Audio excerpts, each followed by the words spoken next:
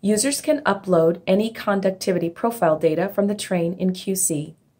The template for the conductivity profile can be found under the Resources tab. Uploading and adding conductivity profiles to Qsee is similar to adding the operation data logs. To upload a conductivity profile, first go to Conductivity Profiles in the side menu, then click on Import Conductivity Profiles. We begin by defining the plant, then the train, then choosing the data file to import. Select the worksheet with the conductivity data. If the template was used, this should be Worksheet 2. Select the column for Stage. If the template was used, this should be Column A. Then select the header row. This is the row right before the conductivity readings begin.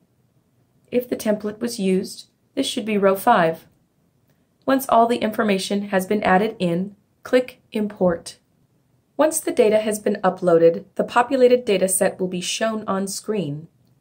Another way to view the conductivity profile is to go to Conductivity Profile from the side menu, then Manage Conductivity Profile. From here, select the plant and train. You will have the option to export all of the conductivity data into an Excel spreadsheet by clicking Export Data.